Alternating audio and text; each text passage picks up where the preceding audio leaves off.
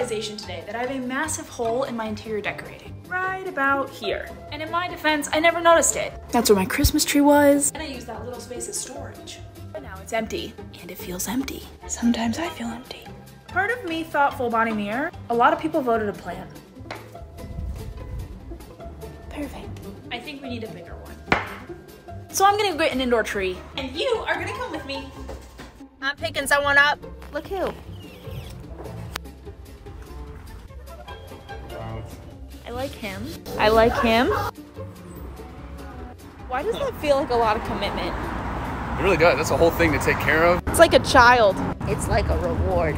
We're gonna ponder it. What a beautiful word. Will you use it on the radio? I'm gonna ponder. Okay, the final verdict. So either I'm going to get a, either I'm gonna get a plant or an abstract mirror.